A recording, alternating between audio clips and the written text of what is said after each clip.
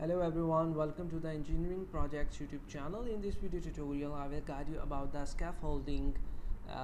Scaffolding is a code generation framework for ASP.NET web applications. Visual Studio 2013 include pre-installed code generator for MVC and web API projects. You can add scaffolding to your project when you want to quickly add code and interact with the data models.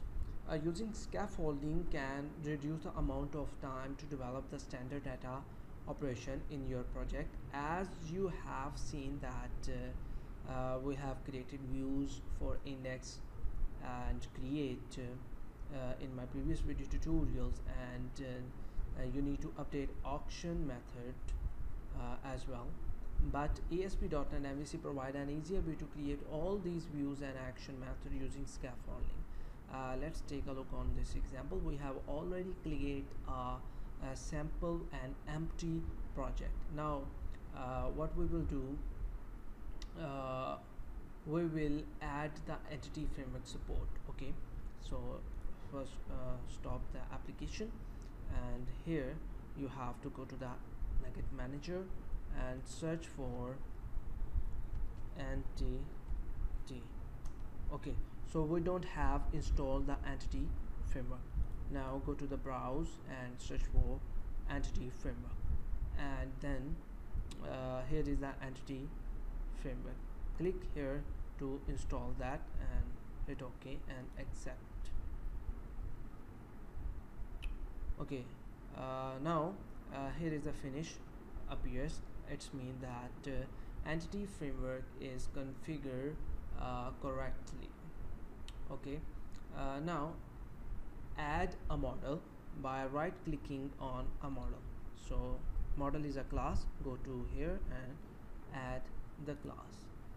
Okay, so we have already added the class with the name of employee for my previous video tutorial. What I will do, I will add another parameter which is age. Okay, so here is the age. Now we have three parameters: ID, name and age. We have now employee model. Now we need to add another class which will communicate with the entity framework to retrieve and save the data. Let's add that. I will simply created a class here. Okay, this is the employee DB context class inherited by the DB context, and this is the DB set with the type of employee model, and it will get and set the data of whole employee model including ID, name and age.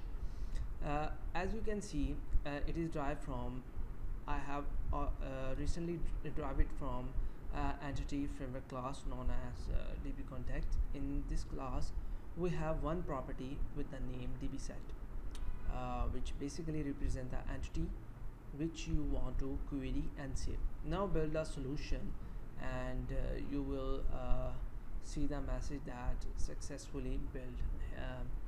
Here we have a build and build solution.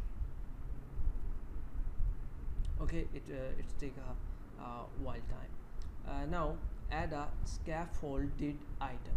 To add that, here we got the message that it is successfully built, and to add that you have to click on controller, and after the controller here add and click on controller.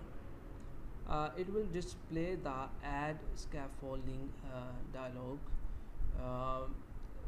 Here you have to search for the controller with views using entity framework. Okay, and hit enter. Now you have to declare the model class and also the data context class. So here is the employee DB, which is the context class. And now we have said that we want to generate reviews and we don't have a specific layout, so we don't want to use that.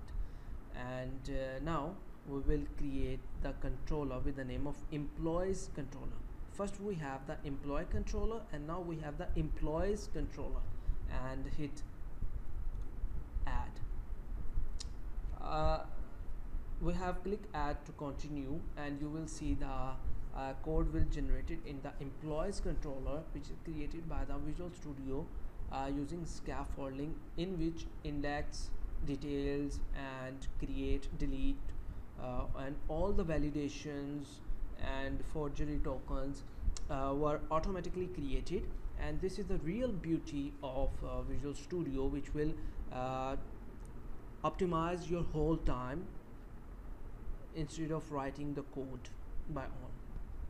Okay, so we don't need this. So here is the employees controller, and here is the db sample object is automatically created, and each and everything is automatically settled. Okay, and we don't even need to play with any kind of code. It will automatically create the whole CRUD application by just creating the model and context class. We have created the whole CRUD application with just couple of clicks. I hope you will find this video tutorial informative. If you have any kind of question regarding this, you can ask us, and don't forget to subscribe our YouTube channel.